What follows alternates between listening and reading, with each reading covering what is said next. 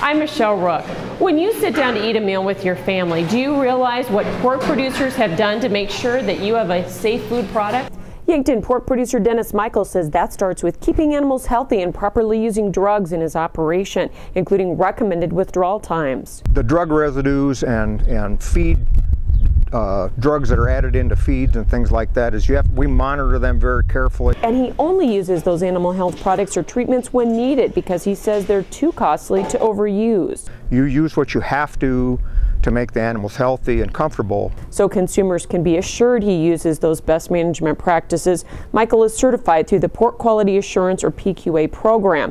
And for him, raising a safe pork product with humane practices is a full-time job. You're trying to do the very best that you can every day, and so that you produce that safe quality product that ends up on the consumer's table. This message is sponsored by the South Dakota Soybean Council.